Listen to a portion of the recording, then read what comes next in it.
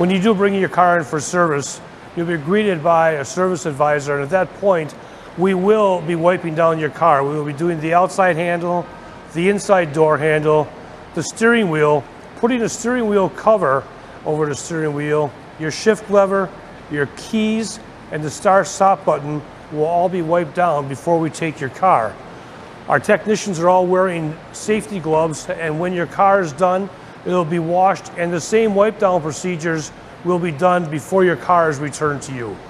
As always, our website, hondacity.net, is available to you for the latest information on anything that's happening at the dealership or any information that you would need, or you can get in touch with us at 414-328-3500. We're here to answer all your questions.